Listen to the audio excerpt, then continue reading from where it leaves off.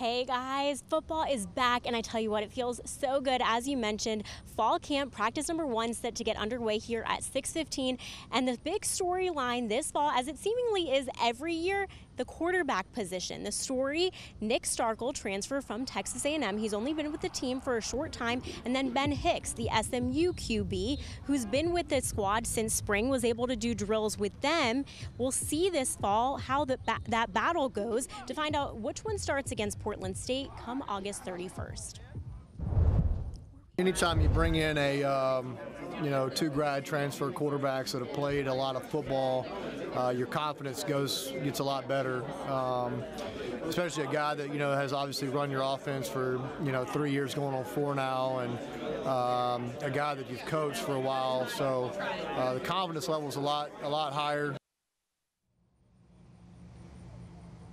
Of course, there are other quarterbacks on the roster. You all remember John Stephen Jones, got a couple reps last year, and then freshman QB KJ Jefferson, he's from Mississippi, but it seems like it'll take something unusual for Starkel or Hicks to not be named starter for week 1. We've got much more coming up in a little bit in sports here from fall camp, but for now, I'm Jordan Black. Back to you guys.